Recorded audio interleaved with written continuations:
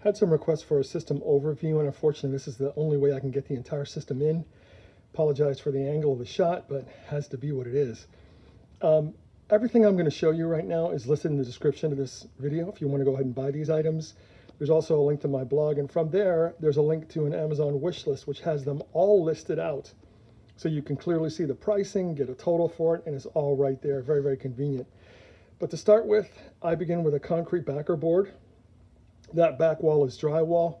The concrete backer board gives me an additional element of fire protection, very important to me. Next step is the batteries. We've got 4 100 ampere time batteries connected in parallel. 12 volt, 400 amps, just over 5,100 watts of power. That is charged by this Victron controller, which will handle up to 290 watts coming in on solar at 12 volts. And that feeds down to the batteries through these 2 bus bars.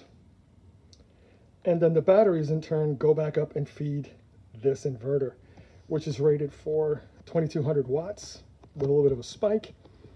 Since the inverter will do 2,200 watts, my cables coming off the system, the power and the negative here, are 1 AWG that will allow for 1,920 watts or 150 amps.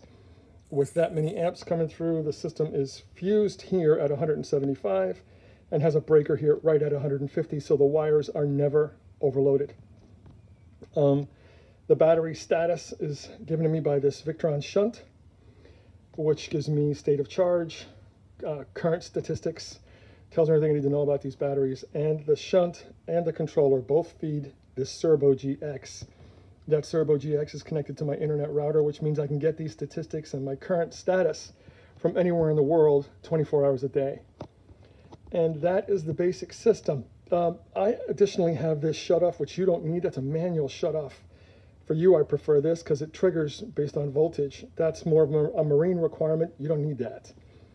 And then the only other thing that I've added to the main system is right here, this transfer switch, which we're going to cover in a later video. That's fantastic for battery protection and also extending the life of them.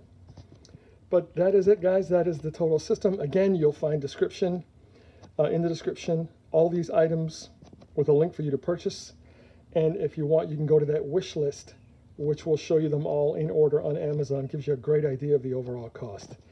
And please subscribe if you're enjoying these videos. I will have more coming out. And that is greatly appreciated. Thanks again, guys.